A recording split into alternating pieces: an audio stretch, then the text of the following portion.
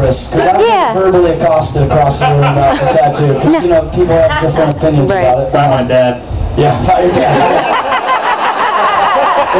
Hey Mike, Red was here yesterday. You're not going to get accosted.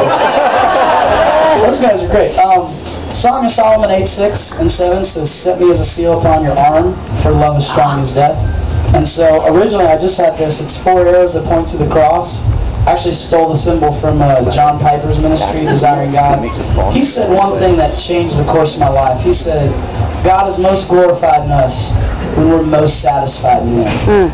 And he was the first pastor I ever heard that God actually wants me to experience pleasure.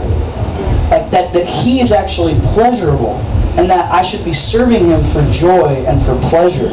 Like that rocked my world, because I thought God was against my pleasure, because I was always settling for weaker pleasures. Like C.S. Lewis said, our desires are too weak or too easily pleased, you know. In any case, so it's 4 arrows that make a cross at the center to signify that Christ is actually at the center of all my desire and emotion and at the center of everything.